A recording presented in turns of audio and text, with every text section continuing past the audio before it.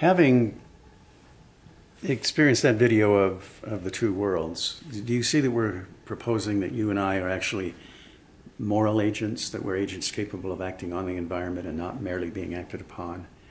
And we're hoping that you see the possibility of things, the possibility of your role in creating the quality of your life being realistic. This next video gives you a taste of what it's like to be in a world where the way people relate to you undermine your own hopes and dreams, or maybe even undermine your identity. It's called the flat face.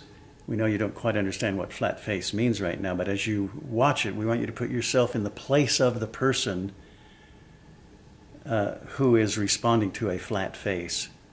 And we'll see what meaning that generates in you once you've watched the video.